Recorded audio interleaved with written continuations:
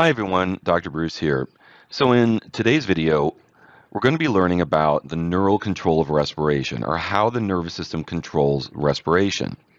So let's begin by reviewing a little bit about the diaphragm. So here's the diaphragm. Remember, the diaphragm is a skeletal muscle, which is dome-shaped and separates the thoracic cavity from the abdominal pelvic cavity. It sits at the base of the thoracic cavity, and when it contracts, it pulls downward, increasing the volume of the thoracic cavity, which lowers the pressure. So, air follows a pressure gradient, goes from the higher pressure outside of the lungs to the lower pressure inside of the lungs, and that's how inhalation occurs.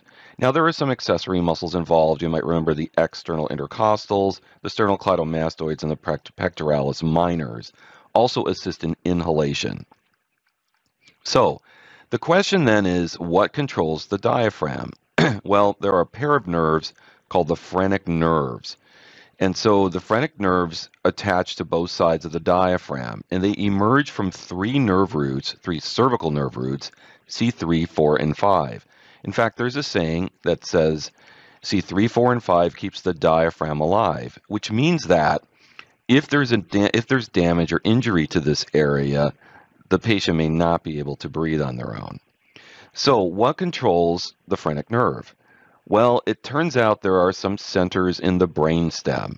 And you remember the brainstem has three parts. There's the midbrain, the pons, and the medulla oblongata. So there are two centers in the pons and two centers in the medulla. The two centers in the pons together are called the Pontine respiratory centers, or pons respiratory centers. They include the Pontine center and the apneustic center. The two centers in the medulla are the dorsal and ventral respiratory groups. So these are groups of neurons that control respiration. So let's look at the medullary centers first. Of the two centers in the medulla, the dorsal respiratory group is a little more important because I call it the always-on center. It regulates breathing rate and rhythm, so it's like the main regulator in the brainstem. The ventral respiratory group is only involved in forceful inhalation. So when you take in a deep breath, that's coming from the ventral respiratory group. But what about the pons centers, the Pontine and apneustic centers?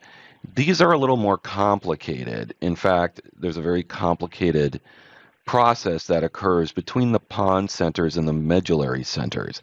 So what I do typically in my classes is I just summarize the pons centers. And I basically say that they fine-tune the breathing. They work with the medullary centers to fine-tune breathing. So, the respiratory rate will vary depending on the needs of the body. And these two areas work together to provide the body with oxygenated blood. So then what else controls respiration besides, I should say, the centers in the brainstem? Well, the centers in the brainstem work automatically. So these are unconscious. You don't have to think about it. They automatically control breathing. But then the higher brain centers, like there's conscious control as well. You can override the brainstem centers consciously. So you can hyperventilate right now if you want, or hold your breath, or control your breathing, however you want to do it.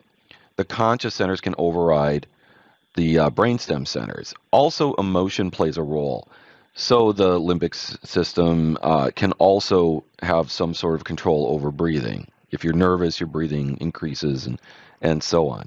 So then what are these centers sensitive to? What do they monitor in the blood in order to control breathing? They're sensitive to three things: pH, carbon dioxide, and oxygen levels in the blood. And so oxygen is pretty logical. You think, right, the respiratory system is going to monitor oxygen levels. That sounds pretty logical. But it turns out that even though they're sensitive to these three things, they're more sensitive to carbon dioxide and pH. And what we will learn in future videos is that the respiratory system is a very big regulator of pH in the blood. So they're very sensitive to carbon dioxide and pH. All right, so hopefully this helps with your understanding of neural regulation of respiration, and we'll see you next time.